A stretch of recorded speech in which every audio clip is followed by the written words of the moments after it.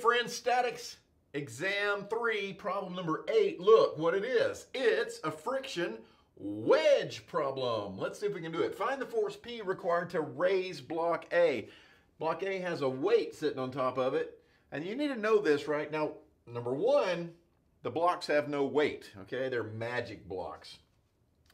But you need to know which way they're sliding, because that's going to determine which way friction is going to go. So block B is going to slide in, which causes block A to slide up, okay? So that's important to know. Okay, we need to know about friction. Friction is 0.25 everywhere. So mu sub S at the wall and block to block is 0.25. So find force P. So step one for these problems, our favorite, draw free body diagrams. Okay, so here we go. Two free bodies. Here's number one. And here's number two. Okay, this is the point in the video where I want you to push pause and draw these along with me, and let's see what you get. All right, are you back? Here we go. Here's block A. Here's block B. Okay. Block B, let's put the givens on there. Block B has a force P, and this block has a weight, which we'll just show as a force here of 3 kilonewtons. Okay. Now I like to put on all my normal forces. Anytime two bodies are in contact, that's perfectly normal. Let's put on all the normal forces, okay? And it doesn't matter what you call these as long as they're different from each other, right? So I'll call this normal from the floor. And I'll make this normal B. And I'll make this normal A. And here is, oh, sorry, that has to be B, doesn't it? Duh. That's the same normal as that guy, isn't he? Okay, this will be normal A over there, okay? Now comes the friction, and you got to get friction on the correct direction. This is the one time you can't get friction, just guess it the wrong way, and you'll just get a negative. No, you'll just get a wrong answer, okay? So we got to get it right. So block, let's do the floor down here first. The block is wanting to slide to the left, so friction is going to go to the right, because it opposes motion, right? Let's see, how about this one? This one's easy, right? Block A is going to slide up the wall, so friction's going to go down the wall. Okay? Now here's the tricky one in here. What's going on in here? So make yourself the free body and ask yourself, what would you feel? So if you're this guy, what do you feel? I feel this block sliding, grinding like that way, right? And that grinding force I feel is that friction, right? So over here, I'm going to feel this. Okay. Okay. And then over here, guess what? I have to be the opposite. And if I'm this guy, I feel this one sliding this way relative to me. And that's that friction that I feel. There it is, FB. Okay. We have a 45-degree angle here. So this is 45. All right. And I can kind of do that. And this is 45. Okay. So now that we have our free bodies, did you get them exactly like me?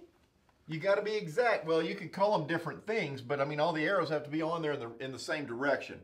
Okay? Let's write our equations and solve it.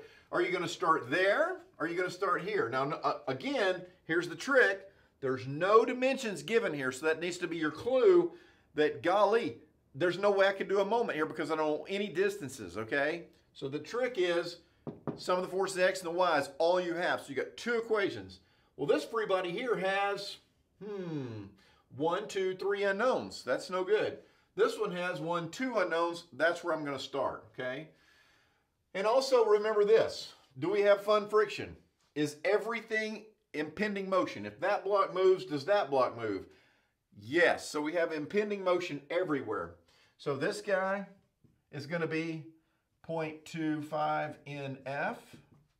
This guy is going to be 0.25 in B. This guy, 0.25 in B. And this guy over here, 0.25 in A. We have fun friction everywhere, right? Okay, let's start with this free body because it only has two unknowns. So remember, we've got to break these guys into components. Okay. Which that's easy to do with a 45-degree angle, isn't it? All right, here we go. Sum of the forces in the X. Sum of the forces in the Y. Okay, in the X direction, I have NA. Who else do I have? Those two guys there, right? This one up here is minus 0.25 NB times the cosine of 45. And then this guy here, since that's a 45 also, is going to be minus NB cos 45. Okay? Well, that equation has two unknowns in it. Not my favorite. Let's see about the next one here. Okay? In the y direction, what do we have? We have 0.25 NA. Ooh, and that's going downhill, isn't it? And then over here, ooh, I've got minus 3. And then I've got plus NB sine 45. And then I've got minus 0.25 NB sine 45. Okay? So let me use my calculator and kind of clean this up a little bit. What is 0.25 times 0.707? 0.176. So that's negative plus another 0.707.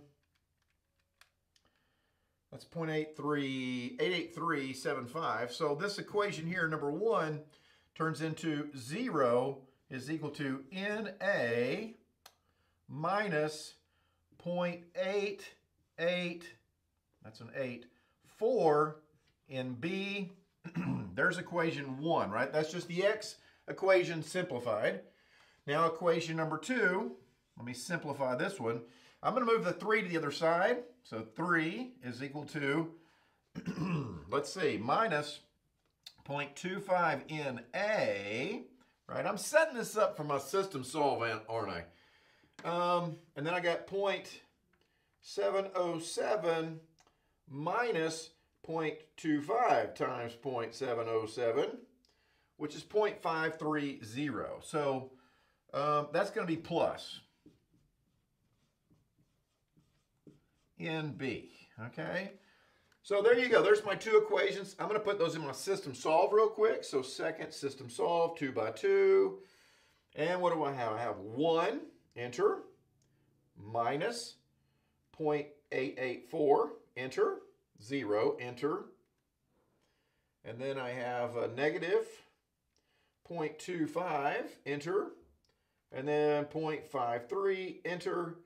And then 3, enter, solve. Okay, and I get NA is equal to 8.58,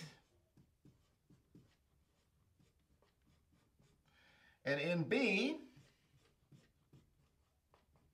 is equal to 9.71. Okay? Now, what did I really need? I don't need NA. I found him, but I don't really need him because what I need is NB, because then I'm going to transfer that information to right over here to do two equations for this guy, okay? Because now I know you and I know you, don't I? Okay? And that's going to allow me to go in here and get P from the rest of that. Now, let's see, 0.25 times, whoops, clear, 0.25 times NB is 9.71. So that's 2.43. This guy right here, 2.43 kilonewtons. And NB is 9.71. Okay? Just to help me write my equations a little bit easier, okay? So I'm going to do the same thing again. Here we go. Sum of the force in the X. Sum of the forces in the Y. Here we go. In the X, I have NB. Dadgummit, I'm not going to put NB. I just got a number for that, didn't I? 9.71 cos 45. Okay. And then I got plus 2.43 cos 45. And then I got this guy. I'm going to erase this. Is that okay? Oh, no. Plus 0.25 NF. And then minus P. So in the X direction, it's always good to count. I got 1, 2, 3, 4. 1, 2, 3, 4. All right. Pretty good. Next, in the Y direction, what do I have? Well, I've got this guy going downhill. So minus 9.71 sine of 45. That guy's going uphill, plus 2.43 sine of 45. And then I got NF going uphill. Now that's really good. This Y equation down here is going to give me NF right off the bat in it. So 1, 2, 3 things in the Y, 1, 2, 3 things down there. I'm good to go. Okay, so what do we get? We got 9.71 times 0.707. Okay. Minus 2.43 times 0.707. And that leaves you with 5.15. So NF, 5.15 kilonewtons. Okay? What else do you have? Oh, then we can take that information, put it right up here, and get P, can't we? So here we go. Let's get P. 9.71 times 0.707 plus 2.43 times 0.707 plus, one more, 0.25 times 5.15 equals 9.87. Okay, so P, 9.87 kilonewtons. Okay, and there you go. That's how you do a wedge problem. And the whole thing relies totally on you being able to draw your free body diagrams. Can you do it? If you can't, go practice, practice, practice. Just drawing the free bodies. I feel like y'all can write the equations by now. Can you draw the free bodies? Okay, I'll see you on the next video.